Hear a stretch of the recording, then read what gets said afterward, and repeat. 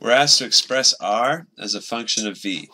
That basically means we want to rewrite this as if it was an equation and get r by itself. So v equals 4/3 times pi times r to the third. The first thing I'm going to do is get rid of the fraction. I'm going to multiply both sides by 3/4. Keeps it balanced because I'm doing the same thing to both sides of the equation. So we get 3/4 v equals now 3/4 and 4/3. Cancels out just like we designed it to.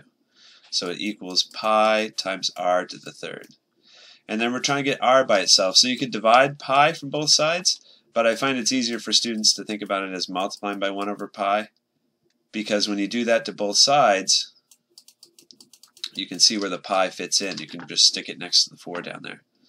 So that's 3 over 4 times pi, and then the v is out here. And then the last step is to get rid of that third power. So we can use the properties of exponents. Powers on top of powers multiply. And I'm going to raise both sides to the 1/3 power. Because if you do that, this 1/3 power is on top of this power of 3. They multiply to give us just r. And so over here on the left side we have 3. You could put the v up there, you could put it at the side, doesn't matter where.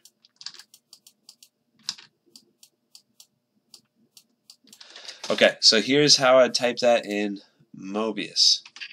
I would put the v up top for Mobius, just so I don't have to have some separate extra print. Oops, sorry, I forgot my 1/3. Right, we use 1/3 power both sides. It's the same as this. It's going to be easier to type it in this form. That way we have a clear numerator and denominator. We don't have to write an extra number off to the side. That's our answer. Anytime I do a fraction in Mobius, I type a parentheses, and then a division symbol, the slash key, and then another parentheses.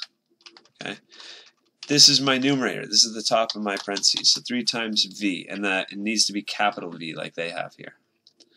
And that's being divided by 4 times pi. And in Mobius you type in pi as capital P, lowercase I. And then according to our notation, the whole thing is supposed to be raised to the 1/3 power. So let's make a parentheses wrapping around this entire thing.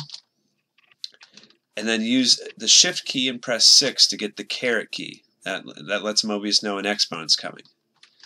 And since it's a fraction, I'm going to protect the fraction with parentheses to make sure Mobius knows it's this entire thing that's raising this number to a power.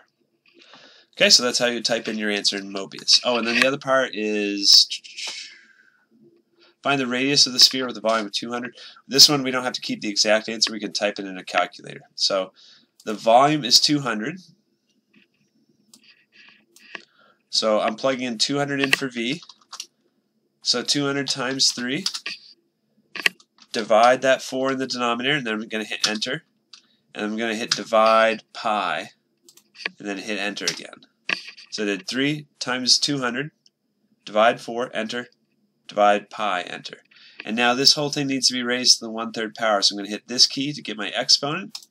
And then my exponent's 1/3 repeating.